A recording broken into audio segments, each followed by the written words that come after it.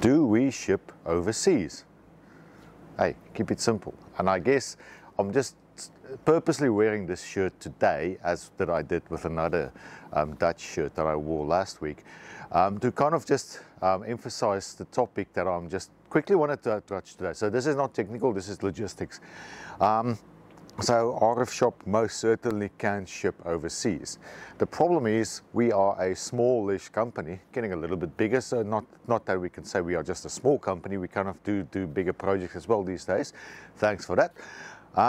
But to arrange automated setup for international shipments on our website from Australia to Europe or to the US, South Africa or anywhere else is next to impossible. So we'll make an update on our website on some of the items listing and just in general to say, if you want to get a product that we have that is not available elsewhere in the world shipped to your destination, being the Netherlands in this case, or the US or anywhere else, just give us an email.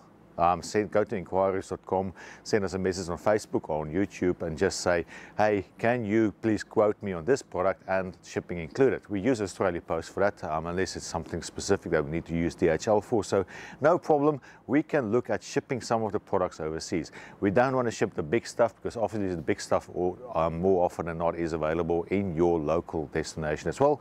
When it comes to things like Teltonica products, we will not ship that overseas because we only sell the Australian firmware and the Australian version of the same product.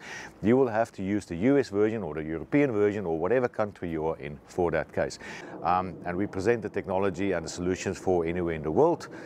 So if you just want to look at contents, this channel is hopefully addressing the technical side of it. And if you want the actual product, more often than not, the products could be available where you are, but if it's stuff like the shed link or some of the bits and pieces, and I just got a request for the actual caravan adapter kit, wall plate kit, which is something we worked specifically on with Jaibo, so that is a uniquely RFShop product. Happy to ship that overseas, and that specific inquiry will go to the Netherlands soon enough. Anyway, that's it. So just logistics, just me on a Sunday afternoon talking about this quickly.